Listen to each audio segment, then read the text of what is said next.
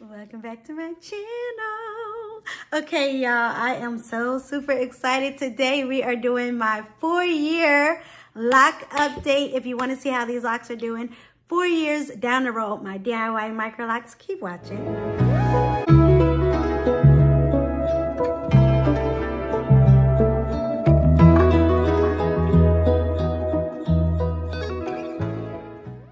Okay, so let's get right into it. My name is Tiana. I do all kinds of things on this channel. Following my Loc journey is the biggest thing. So that is what we are doing specifically today, is following my Loc journey and seeing how they have changed. And I always try, so I will continue to try to do like comparison videos between the first year and this year and all that fun stuff. But let's talk about how they're doing today. Still loving them. Still loving them. I feel like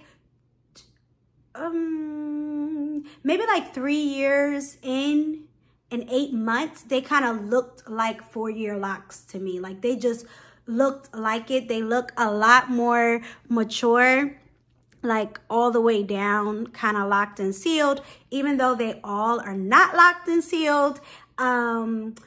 Yeah, so they just kind of started looking like it to me. So yes, I'm gonna show you them and give you as many. Let me make sure I have enough light on me too. Okay, so that you could see them.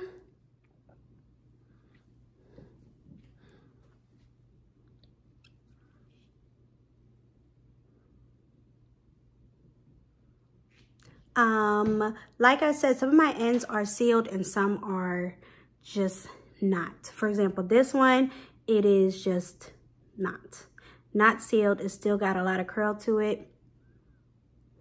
And then I have some, and I can never find the one I wanted, like this one, perfect one, where it's sealed all the way in. And I did hear somebody say like your ends. So wherever that one is another one where it's not sealed and it still has a curl at the end. And then the one right here is sealed. So I heard that your ends kind of like fold up, which kind of makes sense to me. So this one sealed and the other one is not. But yes, this is the other side. So 4 years in, most of them, I think most of them, or it could be half and half, honestly, are sealed. And I don't really know. I've been trying to figure it out. But when I'm playing with my hair, or like looking, like when I look down or something, I can see the ends very well. And I still see quite a few that are not sealed. I still do the 4-point rotation, and I am going to turn around in a little bit, but I don't want to lose my thought.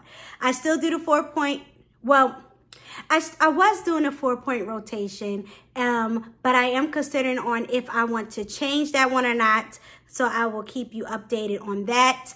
I still don't really put anything in it, though I have tried. I don't really put anything in it.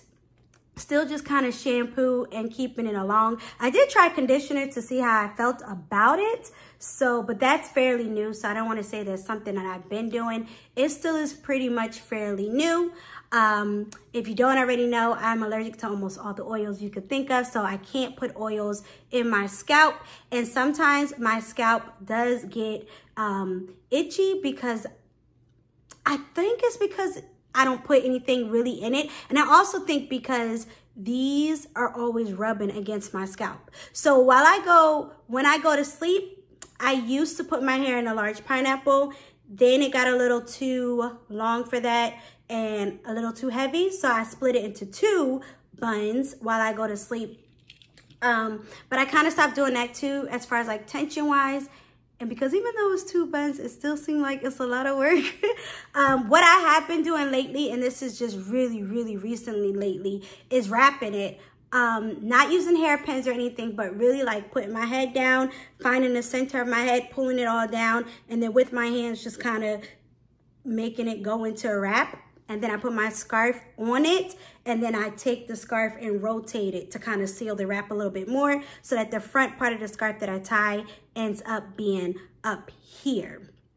So yes, that is that. I do have, there's another one that's not sealed. I do have the two new ones that I'm trying to start, I'm pretty sure this is it.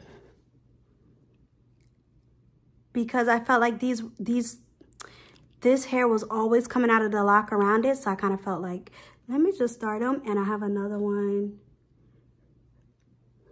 I think this one is maybe a little bit more forward than the one I just showed you. So, yeah. And when I first put them in, when I first started them, so, you know, I gotta be careful of that. We can't have that. When I first put them in, the two new ones, I did like barrettes or like even beads to try to keep it in so it wouldn't come out. But if you don't already know, I have super curly hair, nice 4Z curls. So even though they're super short, I am able to, I don't have to like do anything to them to keep them from coming out. Now, if I feel their root getting a little too loose, I might retie it, even though I'm not ready to retie the whole thing. I might retie those new ones. I had one in the back that was the shortest, or so I thought, the one that always kept coming down. I honestly don't know anymore because it has grown out quite a bit. So one of these is it. Maybe this one. Not all the way sure.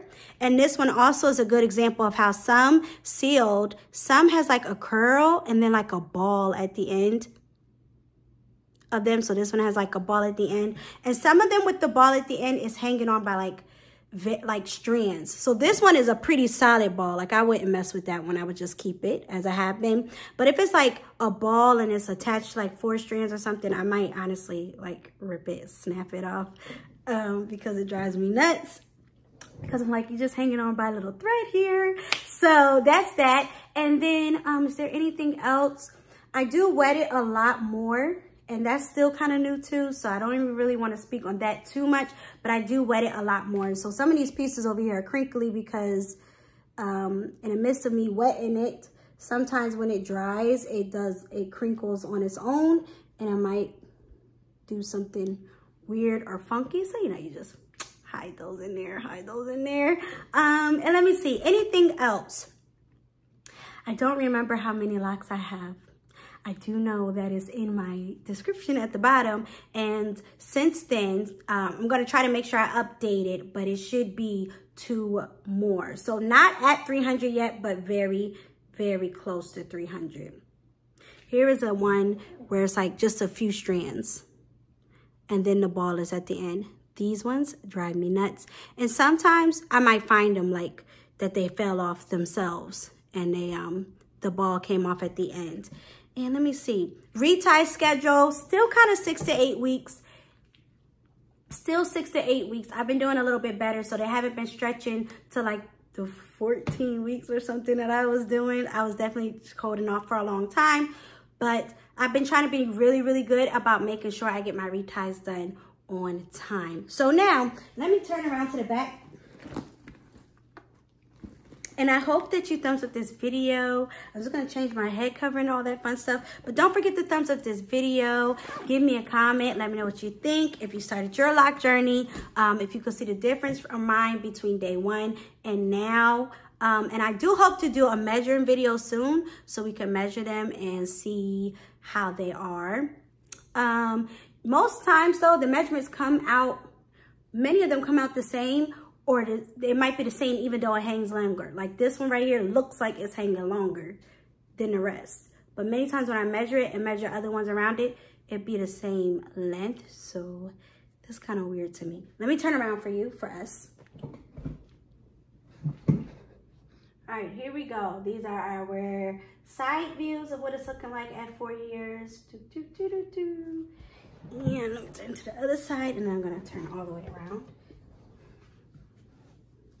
So this is what it looks like from the side.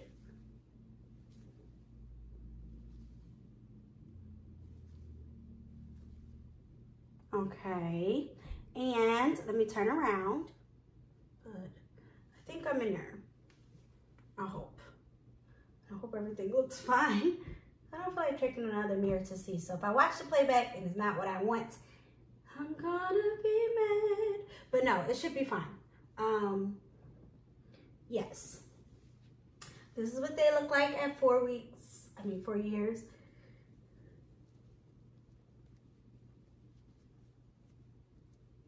I noticed that these bottom ones are a lot skinnier than the rest, but that makes sense because my hair in the back is it's not as tightly curly as the rest.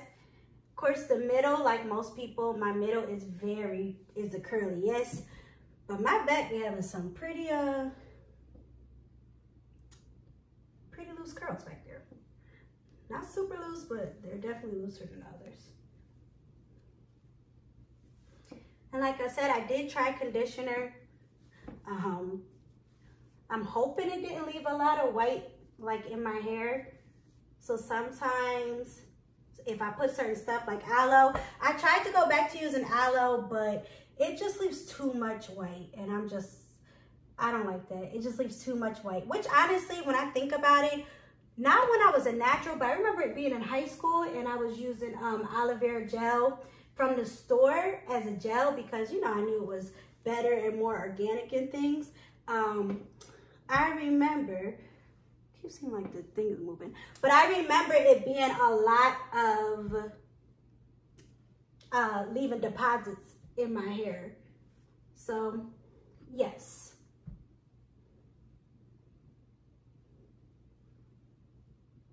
This is for years. And then let's do our ponytail. I'm not sure if I have the right ponytail holder.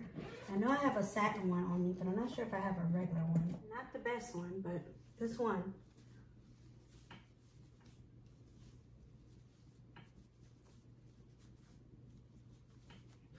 I do want to do a half ponytail soon though. I think that's cute. Gotta do a half ponytail soon. Oh, you know what I wanted to say while it's happening to me right now? They tangle up so much more now. And I try to be really gentle when I'm untangling them, but it's almost like I untangle it just for it to get tangled again. So I don't even all the way untangle it as much as maybe I could or should. It gets tangled. But I do like that when I put my head down, I can see my hair from the sides so much. Almost like if I put my head down, it blocks my view. Right? This is not the best scrunchie. So I'm gonna double do it for now. But this is our 4-year ponytail. Let me know if you see a difference, y'all. Let me know. I know there's a difference between 1 and 2, but sometimes I'll be like, hard for me to see the difference between the year before and the year it is now. I think you're getting a good feel.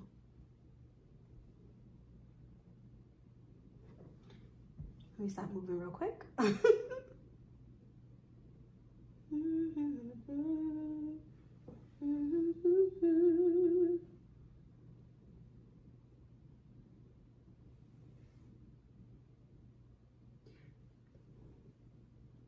Right, that is our ponytail. And a bun. Like I said, in year 3 update, because they kind of mature at different things, doing a bun, I have to almost always use a net if I wear a bun in real life, in my real life. So this is what you got, okay? This is what you got. I have another scrunchie, you'll see if that means something. The ponytail might be a little higher than, or my bun is anyway, than normal, but you see if this scrunchie helps out. I think it helped a little bit. This is the bun. You know, it feels really high, but that's okay.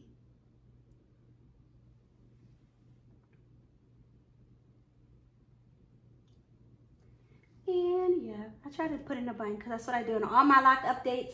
If you didn't watch any of them, you can always go back on my playlist, my Loc Journey playlist, and you could see everything there. Pretty sure the bun is coming out. But yes, y'all.